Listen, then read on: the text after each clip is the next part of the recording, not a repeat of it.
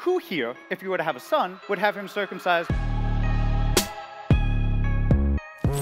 I grew up as a Jewish guy. Was circumcision good for me, or did it damage my sexuality? I was a 20-year-old male at the time. Not many things were more important to me than the health of my penis. And that still applies today. The average male foreskin on the adult male is 12 to 15 square inches. The average adult foreskin. Mine would be much bigger.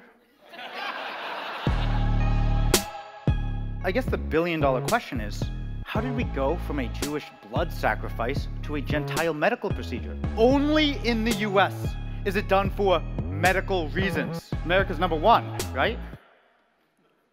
Okay, yeah, not a ringing endorsement, but that's okay. Most European men have no idea that you need lotion to masturbate. Considering we evolved in the wild, the very notion that you need to go to CVS and buy a synthetic lubricant to masturbate is ludicrous! Have any of you ever come too soon in intercourse? Show of hands. Nobody! Damn, I'm the only one!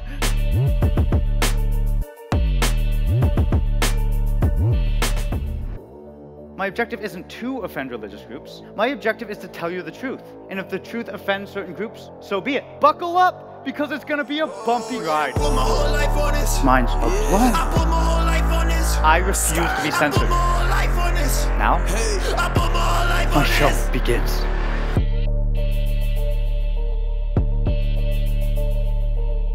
I think men want larger, more pleasurable, better functioning penises. But, it's just this wild theory I have.